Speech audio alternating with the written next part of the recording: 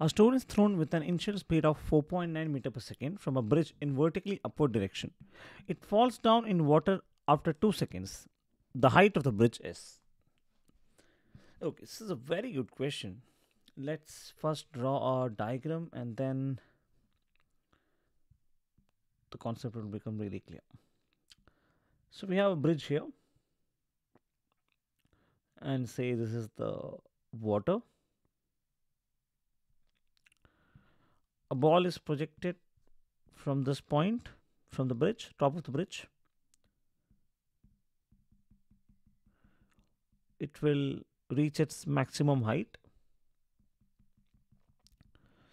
It will come back to the original height, and from there it will move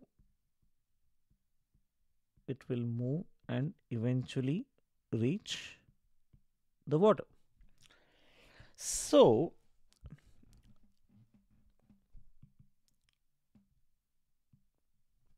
let us now mark the position. So this is position A, this is B, and this I would say is C, and this is D.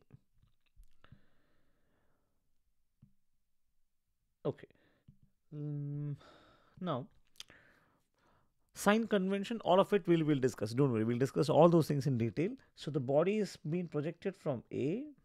It will slowly move upwards. The velocity will reduce.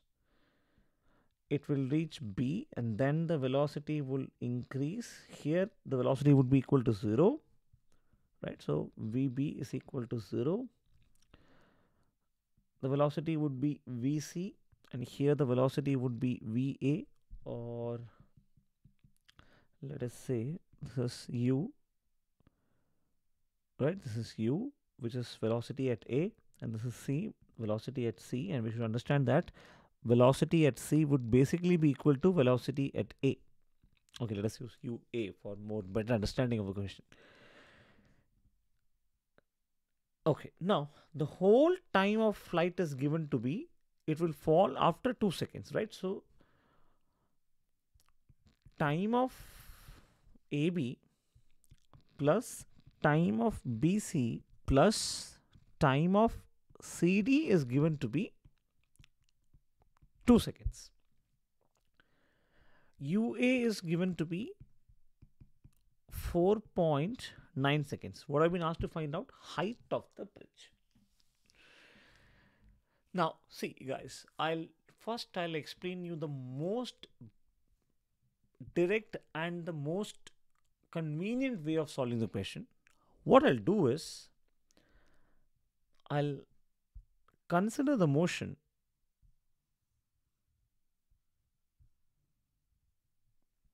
so say for example, I'll consider the motion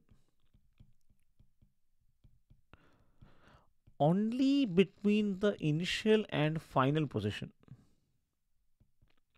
What is the initial position? The initial position is A and the final position is D.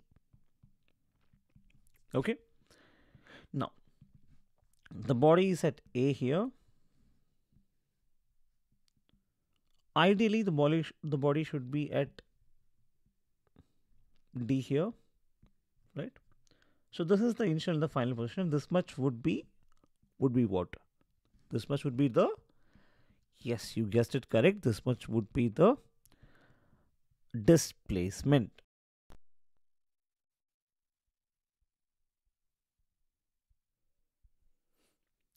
Now coming up to the sign convention.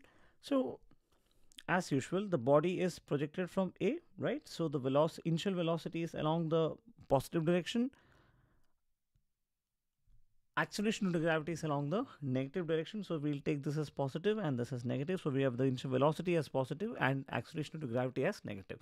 So now you may ask, what about the direction of displacement? I'll come to it and then I'll explain you the difference also. So let us first find out the displacement, then we will discuss about the direction. So what is the equation of displacement time relation? S is equal to ut plus half a t square. Do not write down the sign convention directly, at least for the time when you practice. So what is S? S here would be this displacement, right? And what is that displacement? It is the height from which the body is launched, which basically is the height of the bridge, right?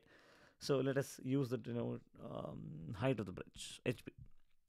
So displacement is height of the bridge, which is equal to, what is U? U is the velocity at which it launched, which is 4.9 meter per second. What is time? Time taken for this displacement is 2 seconds. So this is 2 plus half into, what is A? A is minus G, which is minus 9.8. What is T? T is 2 square. So this would be equal to 4.9 into 2 plus minus 4.9, because 9.8 by 2 is minus 4.9 into 4. So here I'll take 4.9 as common, right? So what else do we have? 2 plus, okay, some students have doubt in taking terms common. I'll clarify that also. See, while taking a term common, what you do is, say for example, if this is, you're taking 4.9 common from this, just write down 4.9 and then write the entire equation, right? And then write the entire equation and then divide it by 4.9.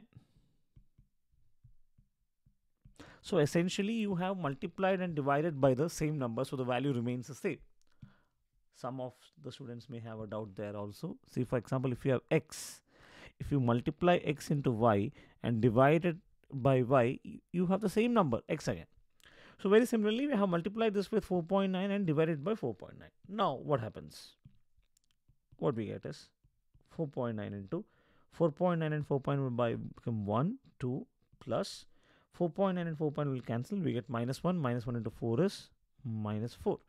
So this will be equal to 4.9 into 2 minus 4 is minus 2, which is basically equal to minus 9.8 meters.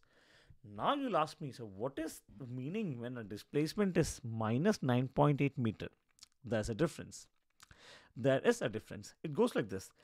I didn't say that the displacement as such is negative. No, the direction of the displacement, when you say the whole, the whole picture is negative, which means the magnitude is 9.8 meter taken in the opposite direction. So the object was moving like this towards upward, right? This was the direction of motion in the initial position. And here the displacement is not along the direction of displacement, it is against the direction of displacement. I'll explain it once again. The initial position is over here at A. The direction of motion is along B, but the displacement is at C, which is against the initial position.